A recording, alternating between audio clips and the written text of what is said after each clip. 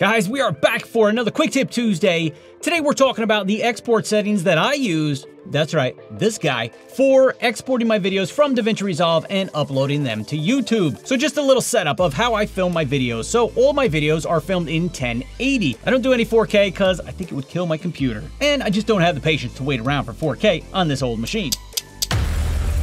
So I do all my videos in 1080 at 23.976 frames per second. Sometimes I jump to 24 frames per second, sometimes I don't. Depends on the cameras that I'm using. So when I edit my projects, it's in DaVinci Resolve at 1080, and I have two different presets that I pretty much use all the time when I'm exporting my project once I'm all done. The first one is the preset that I use to export 1080 footage. Now I'll do this if I don't have a lot of time to render a video, or maybe it's a long video and I just don't feel like, waiting. I'll use a 1080 export. So we're gonna go over that. I'm gonna show you that and how I set it up, and you can save one for yourself. The second thing I do is I take my 1080 timeline, but I export it in 4K. Now, why would I do that? I would do that because I think that if you give YouTube a little extra data in that file, when they compress it down and just, get it all set up for their website, you kind of lose a little bit of quality. At least I feel like you do. Maybe that's not true. I don't know. I feel like I've seen that you lose a little bit of quality as they compress it and just get it ready for YouTube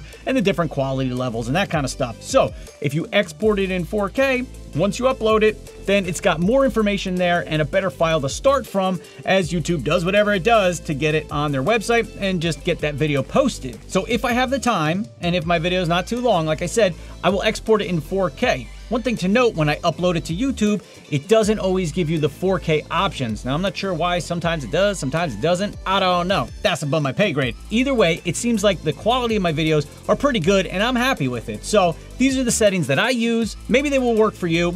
And if you're interested, you can pick up the files or just follow along and create your own presets. All right, off to Resolve we go. So you want to jump into the Deliver tab here, which is the little rocket icon down here at the bottom. Hit that guy, you'll be in the Deliver tab. Now, you do have a lot of presets here. If you kind of scroll along the top, first you might want to make sure you got your render settings up here.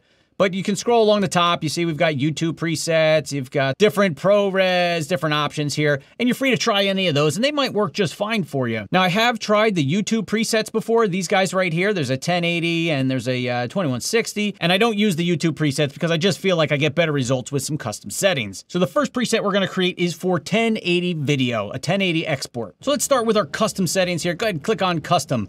So the first section here, file name and location, I'm gonna leave that blank because it's gonna change for every project. So I leave that blank. Don't worry about that until you get to your individual project. Next, under render here, we have single clip. I'm going to select single clip. Next, we want to take a look at the video section first here. Make sure export video is checked on. I'm going to use MP4 as my format. You can use QuickTime or MOV if you want, or anything else. I use MP4 because it's one of the formats that YouTube recommends and works out good for me. I'm gonna leave enable hardware acceleration if available right here, check that on. Next we have resolution, that's gonna match your timeline. So mine's always 1920 by 1080, so that's what I've got here. My frame rate for my projects, as I mentioned, is 23.976.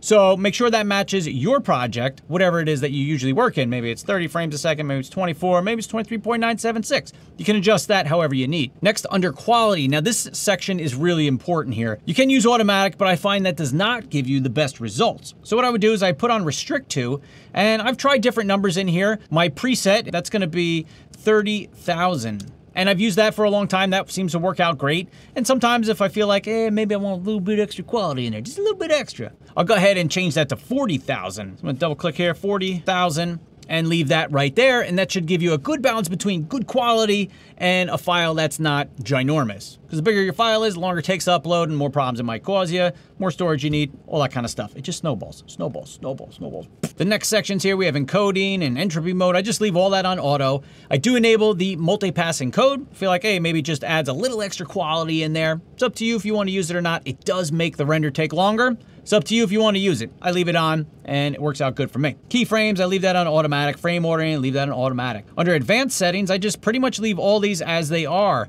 You can see the settings here, color space tag, gamma tag. I just leave it as same as project because if I change in my project, it'll just keep the same settings here when I go to render. Down here, you've got some other options. If you wanted to use your optimized media to speed up the render, you can do that, or render cached images, you can use that. That's all up to you. I don't check any of these on except for what was enabled here by default.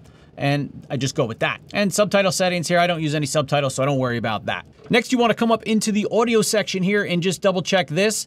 You want to make sure export audio is checked on, codec AC. That's your only option there, so can't change that. Down here, bitrate strategy, I leave that at constant bitrate. Data rate here, I leave it at 320, which is going to give you some awesome audio coming out of DaVinci Resolve. And if you don't know how to work with some audio, tons of great videos on my channel. Right up here is a playlist for you. Go check those out to learn how to get some awesome audio out of your video. Next, you've got sample rate. I just leave that the same as the project. I believe all my projects are 48,000. So I leave that as it is. Now you do have other options here. Depending on the project that you're working on, you may want to export, more main outs or stereo outputs or mono outputs, whatever.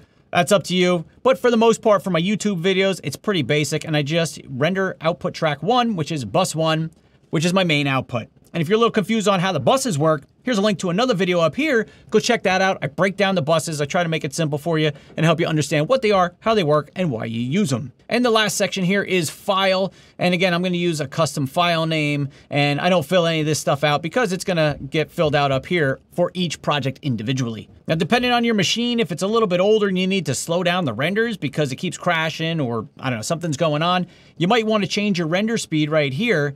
I leave mine on maximum, and I never seem to have a problem with it on my 2015 MacBook Pro. And double checking the video settings once we're done here. Looks good. Let's go ahead and save the preset. So come up to your 3 dots here, click on that, and you can do save as new preset. So I'm going to call this 1080 export YouTube. And I'm going to go ahead and click OK. So now just to the left of our custom icon here, you see we've got a new icon, and this is going to be where all your presets are. But the one we just created is right here, 1080 export YouTube. So let's say you're ready to export your project. You jump over here into the Deliver tab. All you have to do is come here, find your preset, boom, hit it, and everything loads back up. All those settings we just saved, you're good to go. All you need to do is add in your file name and your file location. So if you're not familiar, just to show you how to add this job to the queue real quick, I just threw in a little like, subscribe, and hit the bell icon here in my timeline, so I had something there.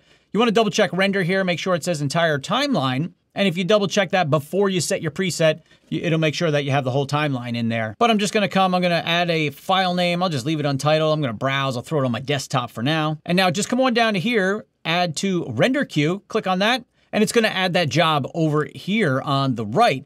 And when you're ready to render it, just click on that guy and come on down to here and hit render. And it'll go ahead and render out using all the settings that we set in that preset. So now let's say you got your 1080 preset all set up, but now let's say you want to export your 1080 video, your 1080 timeline in 4K. Here's the settings I would use for that. So again, in the Deliver tab here, exact same thing we were just looking at. Let's come back to Custom again, and we're going to create a new preset for exporting 1080 video to 4K. So you can start with that 1080 preset if you want, and it's going to be a little bit easier. So let's see, we have everything set here. MP4, I'm going to leave that at H.264. All these are going to stay the same. Now, what I'm going to change is right here, resolution. I'm going to go ahead and click on that guy, and I'm going to come down to 3840 by 2160 Ultra HD, and that's going to be our 4K export. So go ahead and click on that. So the next thing we need to look at is our quality setting here. Now this needs to be obviously higher because a 4K file is much bigger than a 1080 file, right? So we need to make this bigger. So what I've been using, if you come and double click in here, is 90,000. And I find that that works out pretty good. You can make it a little more, you can make it a little less. It's up to you on how you want to set that. But 90,000 works good for me. And for most of my videos, they're not too long. You're going to get a file that's anywhere between like 1 and 3 gigs for a shorter video. Obviously, the longer your video, the bigger that file is going to be. So my long videos can be, 10 gigs or whatever. Like it gets pretty big pretty quick. So that's why sometimes I'll use a 1080 export versus a 4K export. Just depends on how long my project is. So once you put in that 90,000, everything else I'm going to leave the same. All my advanced settings, I'm not going to change any of that. My audio, that's already all set up. I'm not going to change any of that.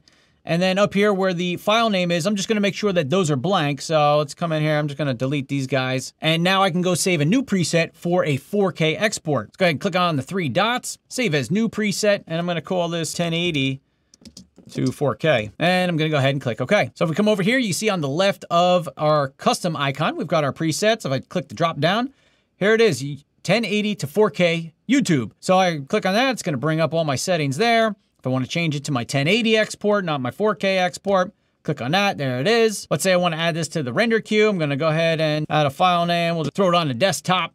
Go ahead and click Add to Render Queue. Now you're going to notice you're going to get this error message right here. It's going to say, warning, are you sure you want to add to the render queue at a resolution larger than your timeline resolution? And of course I do. That's why I selected it. So I'm going to go ahead and hit Add. So now it's right here and you can go ahead and render that job out if you want. Now, one more quick tip for you. If you find you're rendering out in 4K and it's still this little video in your 4K, frame there, here's a setting you might want to double check, and it's in your project settings. So come on up to File, Project Settings, and in here you want to come on the left to Image Scaling and Input Scaling right here. Mismatch Resolution Files, I want to scale entire image to fit, and then Output Scaling, I want to match timeline settings, but Mismatch Resolution Files right here, you want to scale the entire image to fit. And this means DaVinci Resolve will automatically take that 1080 file, scale it up to 4K. So when you export it in 4K, it's actually going to do more work in the background to blow that file up and make it a little bit bigger. Now, there are more settings you can change to actually make your 1080 footage a better, higher quality 4K, but we're not getting into that right now. These settings should be all you need to know about to get your 1080 exported as 4K for YouTube. So if you followed along, you should have your presets made and you should be good to go. And if you have any questions, definitely leave a comment down below here and I'll help you out. We'll get you all squared away. So thank you guys for watching. I look forward to seeing your awesome videos on YouTube, and I'll see you guys in the next one. Peace!